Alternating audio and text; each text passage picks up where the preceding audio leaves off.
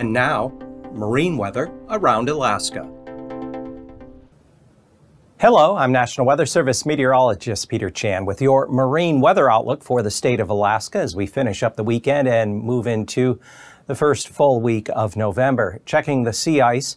The ice continues to slowly develop. We have areas of ice, especially around the entrance there of the Mackenzie River.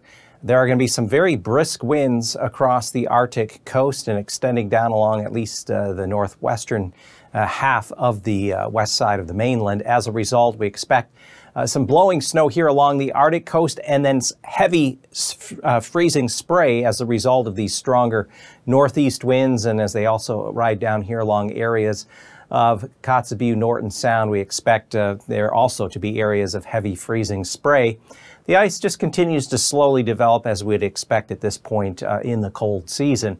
Looking at the weather map, there's an area of low pressure that's going to be working along the outer Panhandle coast as we go through late tonight and Sunday. It will be accompanied by some gale force gusty winds as they work their way along areas of the southern Panhandle and the outer southwest coast, including Clarence Strait. And then we also expect stronger winds here along the Arctic coast, especially from around Point Hope, Point Lay on up toward Utqiagvik and Kaktovik. Northeasterly winds may gust at times up over 30-40 miles an hour, and that's going to create blowing snow along with, as I said, areas of heavy freezing spray. Low pressure out over the western Bering will continue eastward with a frontal system leading ahead of it. On Sunday, the one low continues back up toward the northern Gulf. It's going to more or less merge with a weaker low that sits off the Kenai coastline. And then by the time we get into Monday, we'll find a weak area of low pressure here out over the northern Gulf. And then this the central Bering low will work its way into around Kuskokwim Bay by early Tuesday morning, with this low just north of the central Aleutians becoming the main dominant low that's going to swing a little further southeast and then back to the northeast and provide some stormier weather here across the North Pacific and Gulf as we head into the middle part of next week. In the meantime, though, Sunday's marine forecast for the Panhandle indicates winds are going to be out of the southeast 25 knots around Ketchikan, Metlakatla. Stronger gusts tonight, this Saturday night, but coming down a bit on Sunday. North winds, Stevens Pass on up through Lynn Canal at 20 to 25 knots, waves 4 to 5 feet. The outer coast, we expect winds to be turning northerly at around 20 knots with 9 to 10 foot waves as we ride up further north. Winds will be southeast to east around and outside of Yakutat Bay there with waves of 5 to 6 feet. Then for Monday, winds southeasterly around 15 knots for the inner channels with waves of 3 to maybe 4 feet tops. Sitka southward, west to northwest winds 15 to 20 knots, waves running right around 8-9 feet. And then south-southeast winds there west of Gustavus and outside of Yakutat toward Cape Suckling with waves of 7 to as high as 9 feet. On Sunday, there will be some stronger winds coming up out of Kamishak Bay, the entrance of Cook Inlet, northeast of Kodiak City. Look for west to northwest winds to 40 knots, waves 10 to 11 feet there.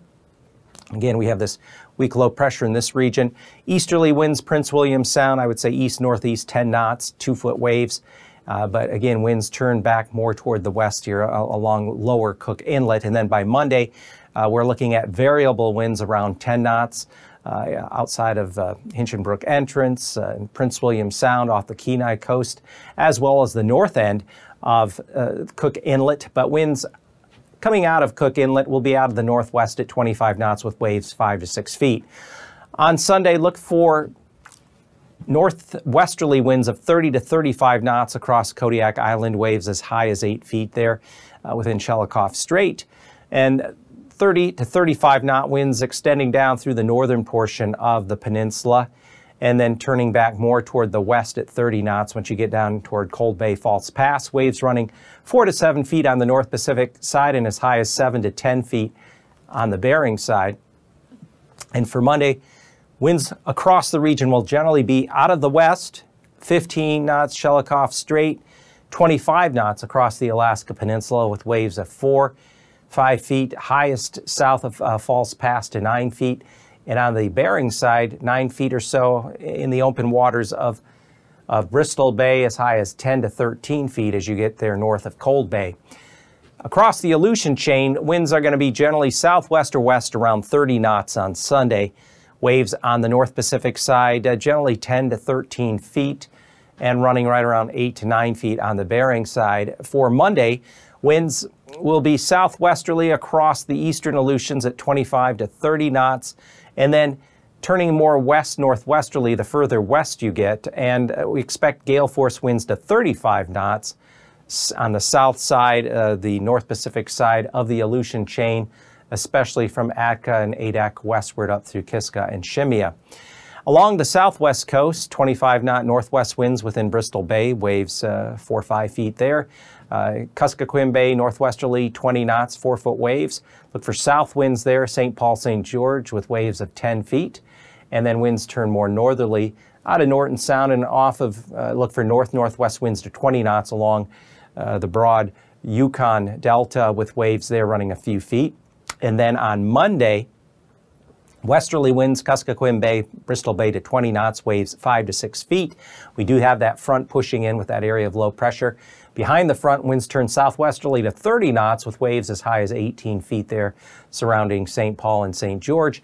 Easterly winds 10 to 15 knots out of Norton Sound, and as we drop down through the Yukon Delta with waves generally running 3 to 4 feet. For areas along and south of the Bering Strait, look for northerly winds around 20 to as high as 25 knots, waves 4 feet or so. As we get into the Chukchi Sea, we're going to see stronger 35-knot easterly gales along the Arctic coast, Kaktovik through Utqiagvik down through Wainwright, turning more northeasterly 25 to 30 knots, and waves running, say, 5 to 8 feet in the lower Chukchi Sea and as high as 8 to 10 feet along areas of the Arctic coast where you have open water, and that'll cause a lot of heavy freezing spray. Into Monday, still 35-knot easterly gales along the Arctic coast, Utqiagvik through Kaktovik. Easterly winds begin to fall off to about 15 knots or so once you get south of Point Hope, with waves in the lower Chukchi Sea running about 3 feet. And then on the south of the Bering Strait, off of Wales and Port Clarence, east winds 5 to 10 knots, waves a couple of feet. Northeast winds to 15 knots with waves of 4 to 5 feet on the north side of St. Lawrence.